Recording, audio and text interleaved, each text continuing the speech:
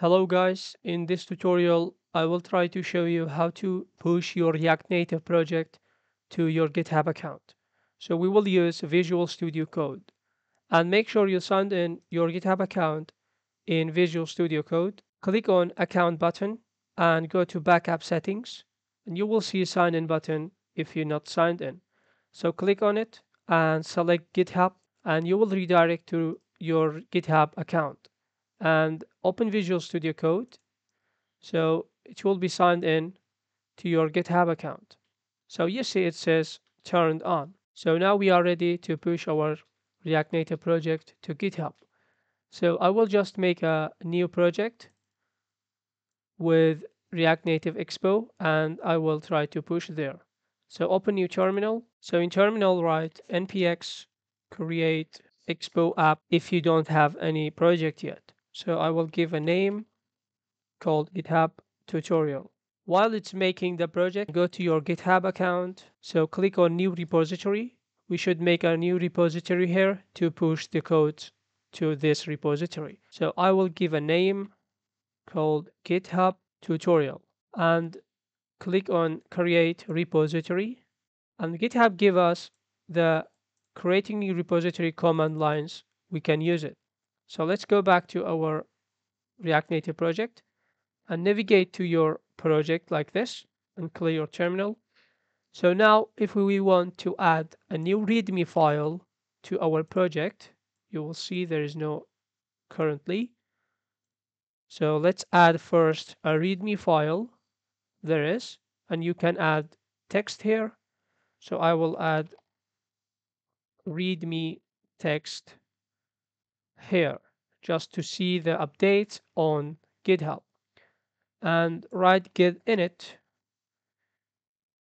to your project. Yeah, it says git add readme file, but we don't need it. So we already added one and write copy this git commit. We will commit a commit message that says first commit from code lab and click enter. Yeah, actually we forgot to add our readme file to our git. It give us a warning. So for this, just write give add. You can write your file name readme.md. Okay, so now we add it and let's commit our codes. Yeah, it's added and it says one file changed. So also you can do the edits here. For example, let's change this. This is a default text and try to also push this update to GitHub and I will write hello, it is code lab from GitHub tutorial and write git add dot. It's giving a warning because we are currently working on app.js. You should close the file and now try to git add. Yeah, it's not giving us any warning.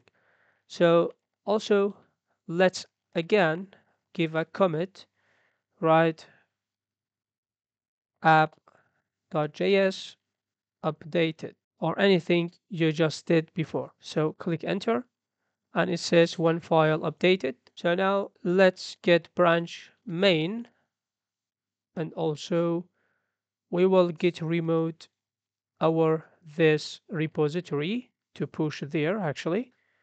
And lastly, git push to origin main. So click enter. Now just reload your page.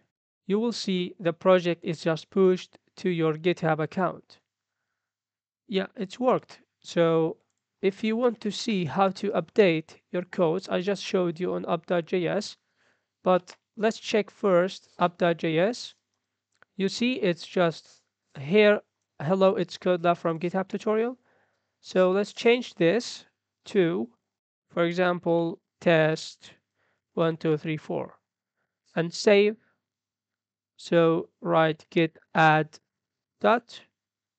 Yeah, again, we should close this git add dot and let's find the code called git commit. And here just git commit a message.